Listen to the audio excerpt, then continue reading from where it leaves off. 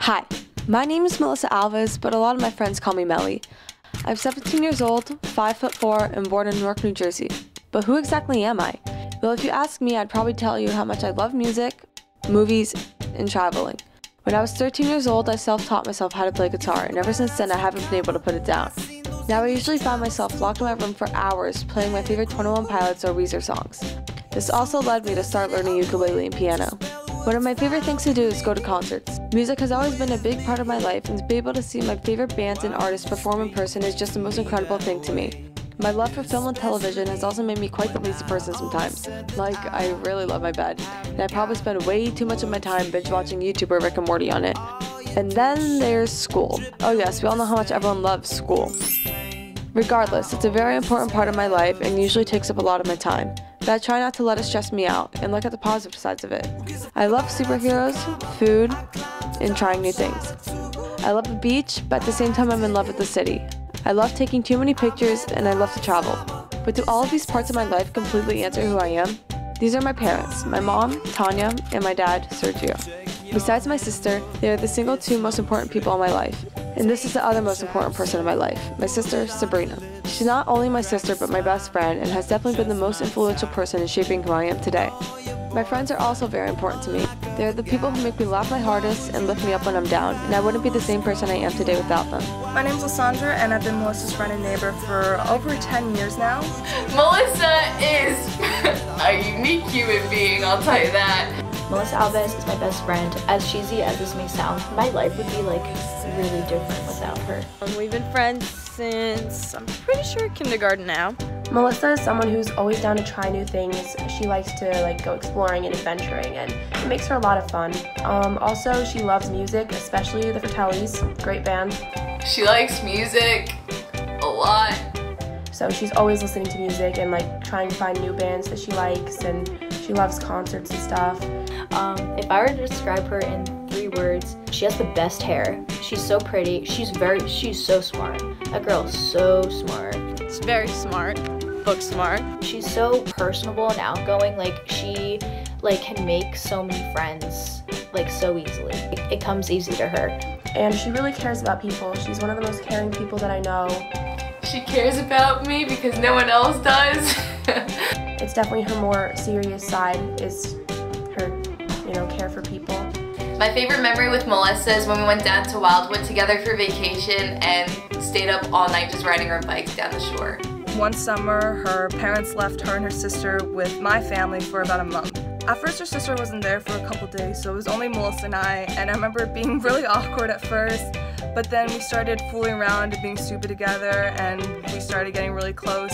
By the time that her sister Sabrina had gotten there, I had felt closer to Melissa than I'd ever felt with Sabrina, and she's my age. She's great. She's a good friend. She's so chill. She'll just go through something and she's just so chill. She's a very funny girl, very outgoing, I'd say. We could hang out and do whatever we want, or just do whatever, and she wouldn't care what we do. It was really that summer that solidified our friendship, just watching shows together and playing video games. We grew even closer throughout the years that I don't even see her as much of a friend anymore. I see her as more of a sister.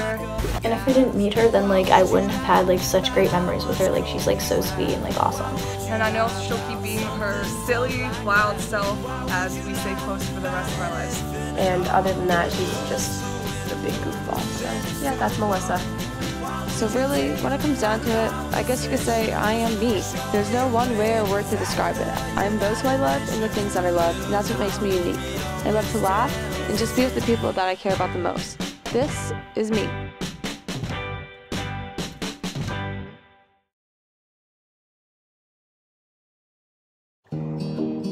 Dear Mom and Dad, I'm really sorry I couldn't be strong enough for you guys. I know you are hurt and frustrated, and I wish I had something better to say than I love you, but I don't. I just couldn't stand to live carrying around this pain any longer. I've been bullied, tormented, and stuff on my entire life, and I still can't believe not a single person noticed just how miserable I was when my whole world felt like it was crumbling around me. Everyone just treats each other like garbage until it's too late and we're forced to do things like this. This world is cruel. People are cruel, and I think it's about time I give them what they want and leave this place behind for good. Please don't think this is in any way your fault. It's not.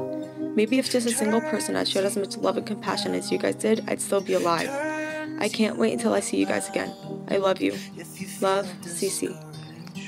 When there is a lack of color here.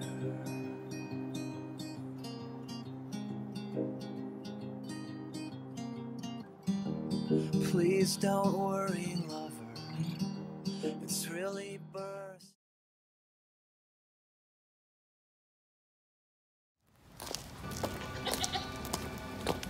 Well, well, well, look at what the cat dragged in. What's wrong with the city? Not swank enough for you two flappers? Actually, it was amazing. There was singing and dancing, and the best was something called the hooch. We even ran into this nice fella, the owner of the club.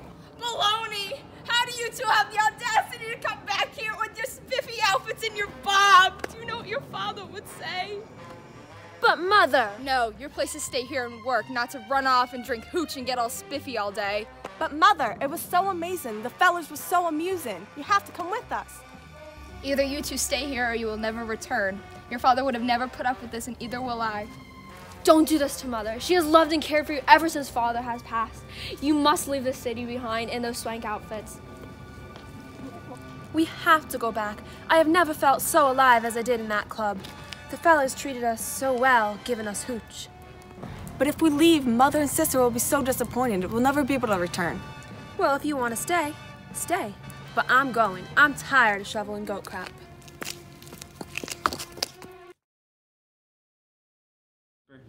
What are your feelings towards Zach's girlfriend, Claire? Yeah, what are your feelings towards her? Well, I mean, I guess you could say I like her. As a friend, of course, because that would be wrong. I mean, I find her kind, smart, compassionate, beautiful. So it seems you liked her as more than a friend. No, not at all.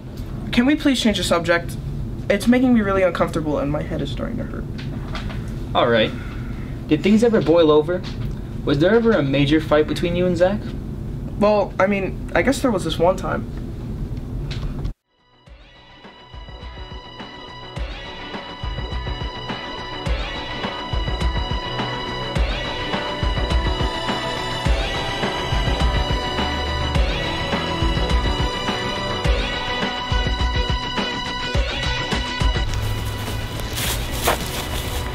Why are you following me?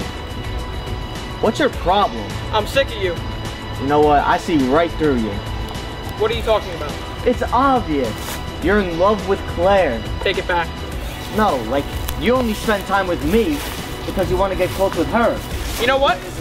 I'm starting to think I don't need you.